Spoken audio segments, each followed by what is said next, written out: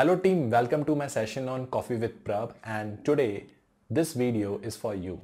Yes, this video is for you if you're looking for a job, if you're looking for a change in the jobs. Okay, you have a certification, you have a CISSP, but there is no career progression.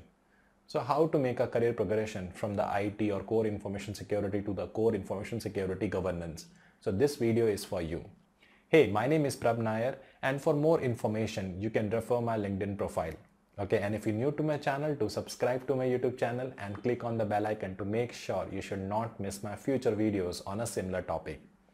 So without wasting a time, let's start with the first part. Thank you. Okay, so the question, I always receive this kind of a queries on my LinkedIn, on my Insta, that Prabh, I have a CISSP, I have a CSM certification, I have a CCSP, I have a CISA, but the desired profile which I'm looking for, I'm not getting that opportunity. Okay, so I'm a PIM guy, privacy man. Sorry, I'm a I'm into the PIM. PIM is called as a privilege identity management, or I'm into the VAPT. I'm into the, I'm into suppose IT, and for just interest, I cleared my CISSP, but I'm not getting an opportunity, okay, to work in the information security governance. Now, what is information security governance? In the information security governance, we have a different kind of profiles. Like we have a risk consultant, we have a security consultants, okay, like policy making, policy formations, audits. So there are a lot of folks, okay, they do the CISSP, they do CSM for these kind of profiles. But the current profile is only and only PIM guys, PIM head, IT heads, okay, they are into application security, they're looking for a career transformation in the information security governance. They're looking in a governance field, okay, they have created a CV also, they have updated the CV, they also update the certification. Sometime what happened, they got a call also, but failed to get selected in the projects or failed to select in the company. So how to handle this situation? First of all, any certification, if we talk about CISSP, CSM or C-Risk, whatever certification we have, no certification can give you 100% job. That is the first thing. Certification is the only tool by which they can able to filter your CV. Okay. And when you're preparing for a certification, that certification is basically give you the idea, or it give you some kind of a benchmark of the information security. Example, like if I say CISSP. So CISSP give you the benchmark of the enterprise information security. Okay, where you're going to touch upon the areas like risk management. Okay, then we have application security, SOC and all that. So now you are in this position where you have an understanding of all the 8 domain of CISSP and the 4 domain of CSM or 4 domain of C-Risk. Now what you have to do is, once you have a certification, okay, based on the certification, if you're going to update the CV, you won't get a job, because even your CV get filtered, and the person who going to take your interview, definitely he going to ask you some questions on those topics. See, book knowledge and the practical knowledge both are different. Okay, and we have a lot of arguments happen in the past in the LinkedIn. So that for sure. So you can able to even clear the first round of interview based on a concept understanding, like, what is risk management, what is privacy management and all that. But what about when you handle the interview based on the projects? Okay, example, you are a security consultant, company is not interested to go for the control acquisitions, how you handle the situation? Arey bhai, I never worked on that area. How can I handle that particular question? So this is basically where the twist comes. So my humble request to my subscriber, which is my family only, my learners, who's my family, I humble request you, when you cleared your certification, whether it's a CISSP, CSM or C-Risk, one thing what you have to do is that build your network. The first step is build your network. Prabh, what is the meaning of building your network? Let me explain you. See, suppose you are working for the Big Four. Just imagine you're working for the Big Four, like EY, KPMG, PwC, okay, or you're working Deloitte or JP Morgan, any company, okay, which is into consulting. Now, what is your interest? Suppose your interest is you are into PIM, okay, where privilege identity management, or you are into application security, and you would like to move to the security consulting, you want to move to policy making, you want to move to the risk management. Now, here what you have to do is you need to do some initial investment. Prabh, initial investment? What is that initial investment? Investment of friendship, investment of social skill, investment on the time management, friendship. Prabh, what is this? Let me explain you. See, now I am a PIM guy.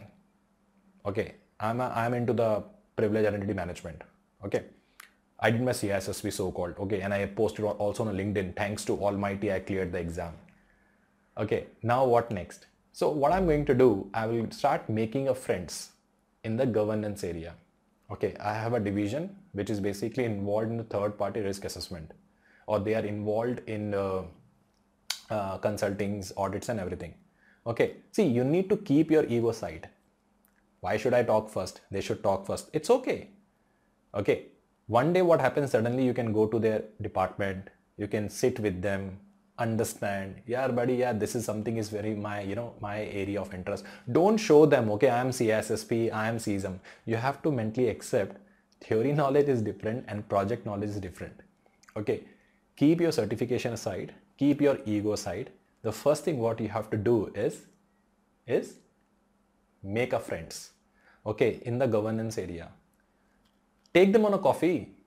Okay, yeah, let's have a coffee. Today is my birthday, I want to give you a birthday treat and all that. So this kind of a social bonding you need to build. If you are a IC2 member, it means you cleared your IC certification like CISSP, CCSP, or you cleared your ISACA certification like CISM and CISA. The first thing what you have to do is attend their chapter meets. Now what they do, on weekends, they basically have this chapter meets where all the ISACA member used to come in that area, on that location.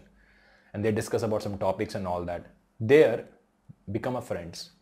Okay, exchange the numbers, build the community, part of the community, understand what they're doing, how they're doing.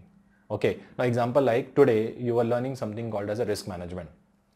Okay, now I'm assuming you become a friend of one person who's into the consulting. Understand from this perspective. Yeah, in the book, he's saying that risk management is all about identifying, analyzing, mitigating. Do you have any reference, how you handle this kind of things?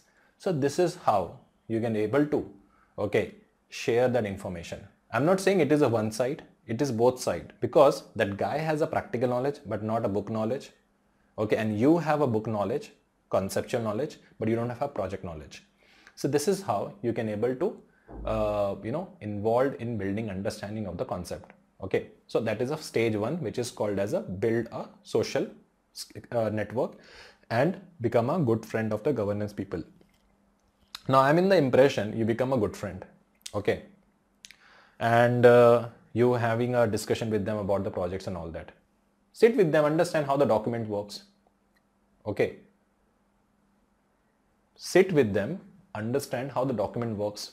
Okay, if that is, they are basically saying they are busy and all that, pick him on a weekend, call him on a weekend. Prabh, no one is basically free on a weekend. Come on, they have a family time. Exactly. You need to buy their time. You have invested your 30, 40,000 or you have invested your $1,000, $2,000 on the theoretical training. You can invest your $100, $200. Okay, tell him I can pay for your hours. Okay, give me a 4-hour session. I will pay you $50. And in the $50, just explain me how the process works. So by this way, we have achieved two things. One, you won't feel like that, okay, I have used him or, I have spoiled his weekend and all that. So by this way, we have achieved two things. One, he got the earning for what he shared his experience. And second is you get the information what you're looking for.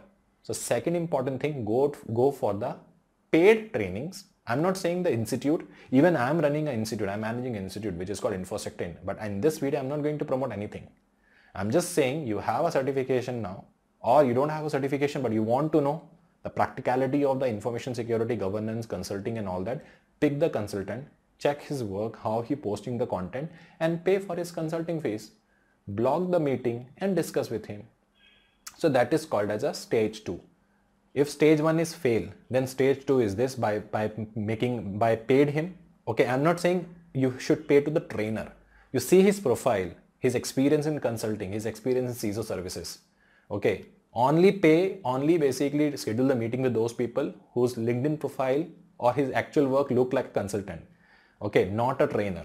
Even I am a trainer, 60% I am a trainer, 40% I am a consultant till year back. But today I am working as a VCISO also for some of the services. But it doesn't mean I don't have experience, but it's all about the time.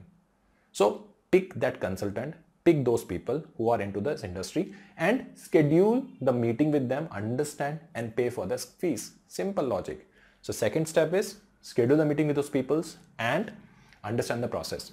Now third most important thing, now you understand the knowledge, you have a knowledge, okay, you have some idea about the project, okay.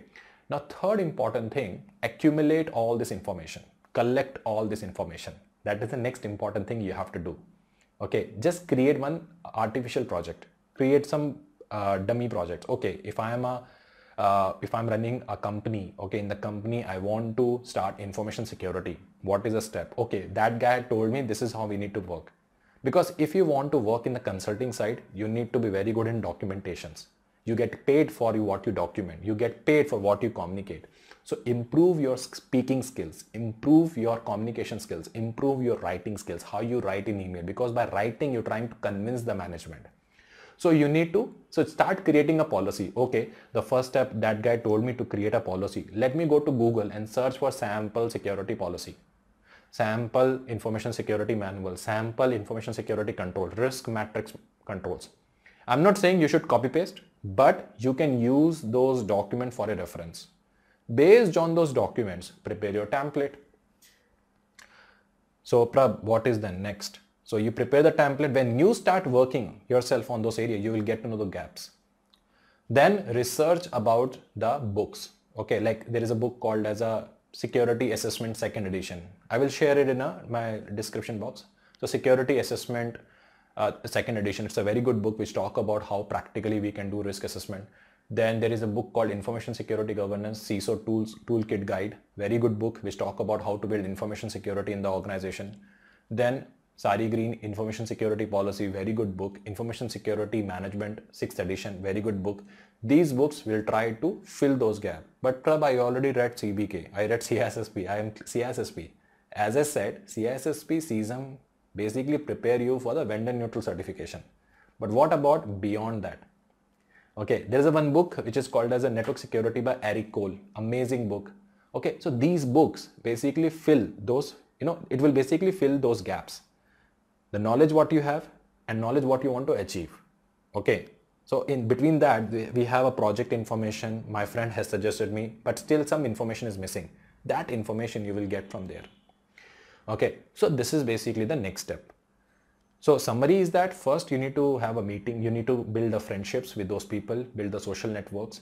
Second, that is not happening. The second is basically check the consultants who providing the services, pay them and understand how project works. Okay, by this way both will get the benefits. The third is basically refer some books, refer some white papers, build your own templates, build your own policies.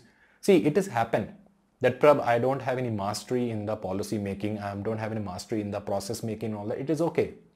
It will take 1 week, it will take 1 month. But once you made those templates, then same templates you have to use in all the organization.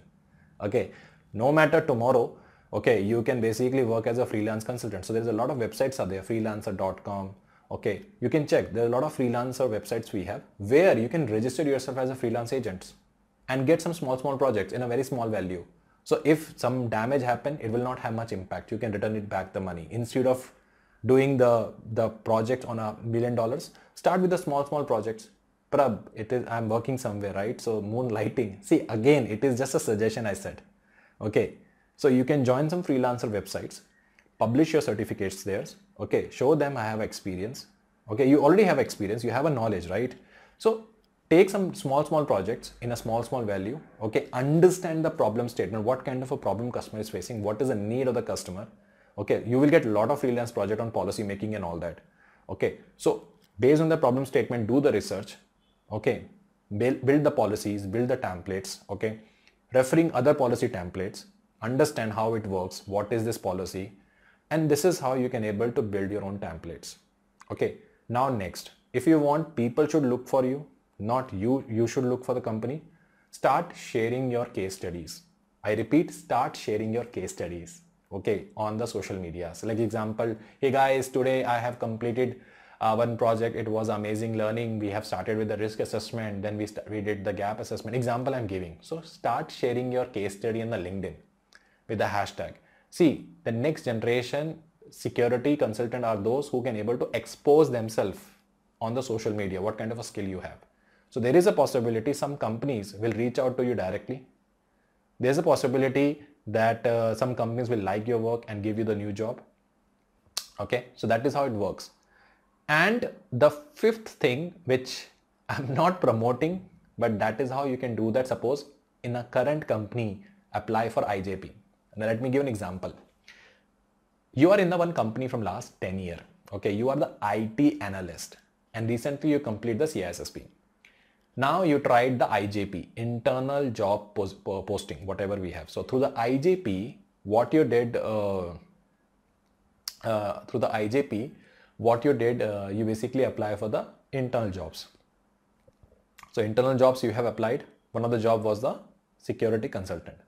Now the struggle, the hard work what you did in past 3 steps, that is now time to apply that knowledge. So based on that, you're able to crack the interview and you basically move to the department. See, here you can compromise on the salary part. Okay, my suggestion is that go with the same salary. Okay, and be a learner, be a good listener. You are not an experienced guy. Okay, you don't need, you're not moving for an argument. When you move to the new department, try to learn, try to understand what they basically want to achieve. Okay, involve, be part of some work under some seniors, understand how this works. Okay, so be a good listener. That's the most important thing you have to do. Now, so I'm assuming now you have a internal movement. Now what happened when you leave, it will not count your 1 year of experience. It will count your 10 year of experience because you already spent your 9 year in an IT analyst in the same company. So that is the advantage when I said. So from there you get a experience, you get an experience letter that basically validate your profile. And the next jump, you will get a better than your current salary. So this is how things works, nothing different. And if you find this video useful, do let me know what is the next video shall I make. This video, the reason behind to make this video is that I receive a lot of queries on LinkedIn. Prabh, I have certification, what is next? I have no idea.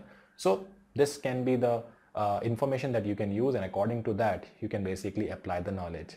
Do let me know how do you find this video, okay team? And if you're new to my channel, do subscribe to my YouTube channel and click on the bell icon to make sure you should not miss my future videos on a similar topic. My name is Prabh Nair. I'm your friend. Thank you. Bye.